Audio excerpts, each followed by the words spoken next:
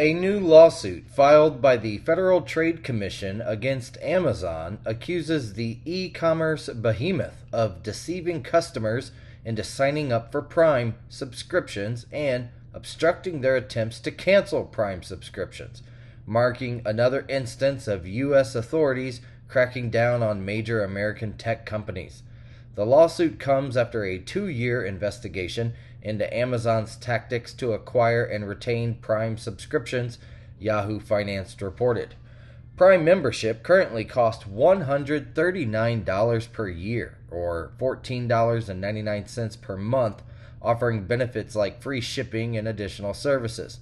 This legal action adds to a series of regulatory and legal measures taken by the U.S. government to address the dominance of prominent tech giants, including Google and Microsoft under Alphabet, also Meta and Apple. These cases, which gained traction back in 2019 during the Trump administration and gained further momentum under the Biden administration, center around the alleged anti-competitive practices of these companies and the potential threat they pose to fair competition.